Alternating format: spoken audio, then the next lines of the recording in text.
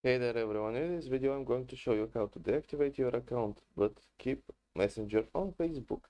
So open up your Facebook and go to the three-line menu on the top right here. Then click on the little gear icon to go to the settings. Once you're here, under account, go to personal and account information. Then go to account ownership and control. Click deactivation and deletion. Click deactivate account and continue to account activation. Now you need to enter your password here.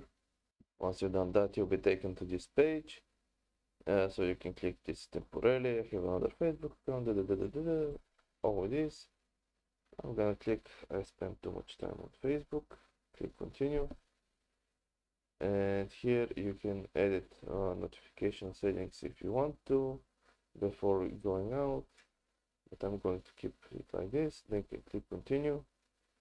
So you can transfer information and Messenger. And here that it will do it for you automatically.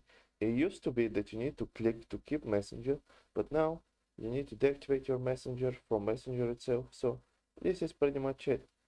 You just have to deactivate your account, but your Messenger will continue existing and you can continue using it. That's pretty much it. Hope this helped. If it did, leave a like and subscribe, and see you next time.